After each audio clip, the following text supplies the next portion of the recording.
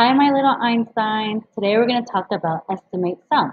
Now, estimate is another word we can say for rounding. And sum, we already know what that means. That means when we add them together and it's our total. So, before anything, let's talk about what's the rounding rule again. The rounding rule is find the number or underline the place value we need. Look right next door. 5 and more, we're going to raise the score. You're going to go up to the next place value.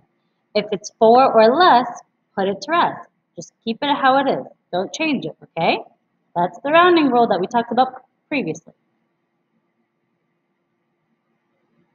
So, an estimate sum. It's the same steps that we use for rounding. However, there's another step at the end you do is add them both together using mental math. So we find the rounding for each one, we round each number, and then we're going to add them together, and that would be our estimate sum. Very easy, it's just an extra step. So let's take a look at our first question. Now this question is going to be in your book with the two pandas. Do the two pandas weigh together more than 500 pounds? So we have two pandas that we're looking at, and there's the female and the male. So the female weighs 255 pounds, and the male weighs 329 pounds. With these two pandas, we want to know, by putting them together, are they going to be more than 500 or are they going to be less than 500? So first, let's round each one. Let's round to the nearest 100 first. So when we're rounding to the nearest 100, we have to look at the 100 place value. So female is 255. We're going to underline the 2, and we're going to draw a little arrow at the first pot. And we're going to say, can that 5 help? Is it 5 and more? We're going to go to the next place value, the next 100, which it can help. So it's going to go from 200 to 300. So the male is going to be 329. So we're going to underline the 3. We're going to draw a little arrow to the 2. And we're going to ask, can that 2 help us? And it's going to be like, no. I'm very small. You need to put me to rest. So we're going to keep it how it is. All we do is change the zeros in the place value. So it's going to change into 300. So the female is 300, and then the male is 300.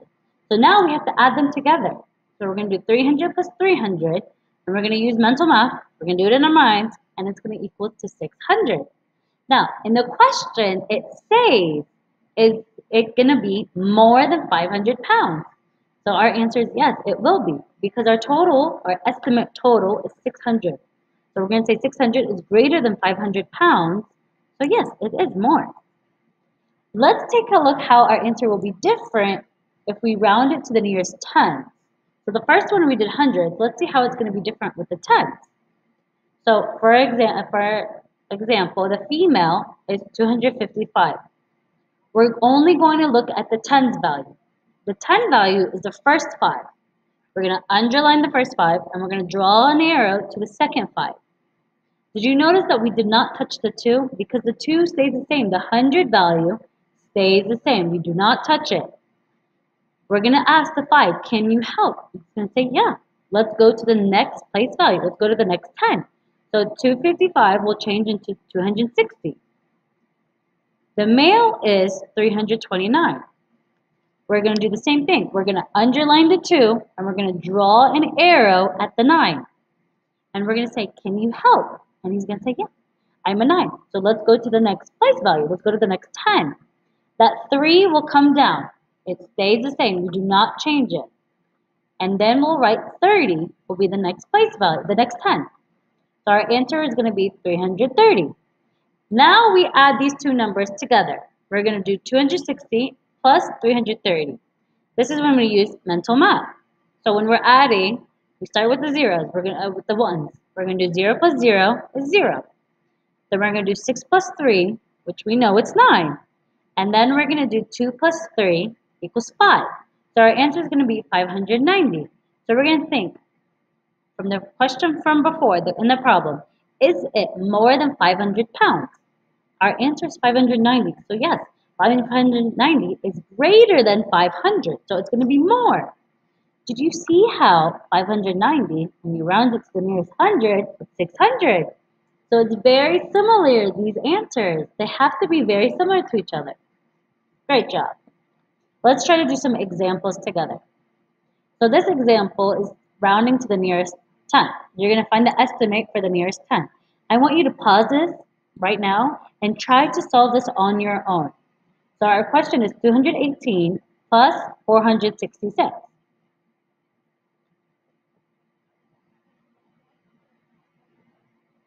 So we're going to change 216 into, we're going to underline the 1.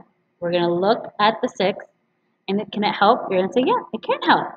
So it'll change into 220. Remember, the 100, we do not touch it. It stays the same. The 466, we're going to do the same thing. We're going to underline the first 6. We're going to draw an arrow to the second one. And we're going to say, can it help? It's like, yeah, I got you. Let's help. I can help you. So it's going to change it to 470. Now, we have 220 plus 470. This is when we do mental math now. We're going to do it in our heads. We're going to do 0 plus 0 is 0. Then we're going to do 2 plus 7, which is easy. It's 9.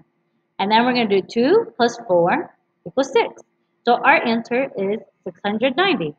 You got 690. You're super smart.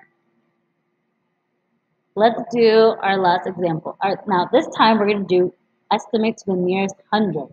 Okay? You got to make sure you're reading the question because our answer will be different. So we're going to round to the nearest 100. 514 plus 258. Now, I want you to pause this right now and try to answer this on your own. But remember, we're rounding to the nearest 100, okay? So let's take a look at the answer. 515, we're going to round it, and it's going to be 500. Then we have 256. We're going to round that to 300. Now let's find the estimate sum of it. We have 500 and we have 300. When we put them together, it's going to be, mental math, it's going to be 800. So if you got 800, pat yourself on the back, buddy. You're super smart. So that's how you do estimate sum. Now remember, you do rounding first and then you add them together using mental math. If you have any questions, please email your teacher. Thank you.